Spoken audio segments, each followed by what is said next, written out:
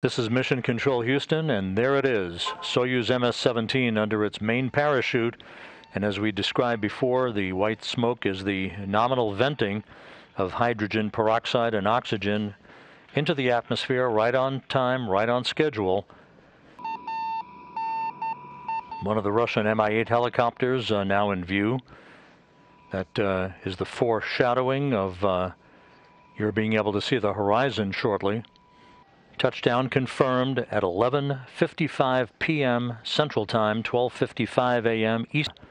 Surrounding the spacecraft. Blood pressure, 94. Heart rate.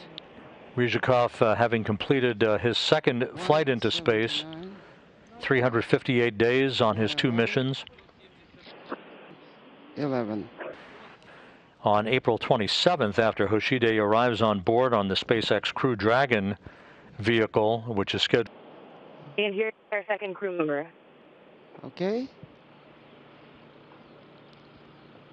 Rob, Kate Rubins is outside of the capsule right now, giving high five.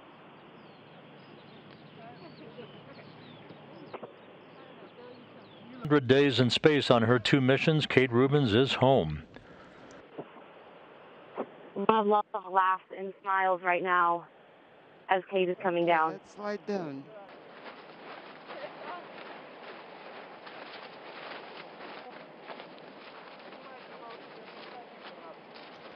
Rubins and our NASA personnel.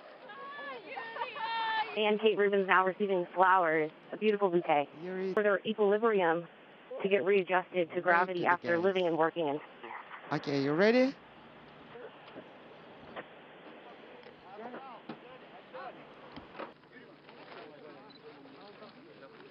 The Expedition 64 trio of Kate Rubins,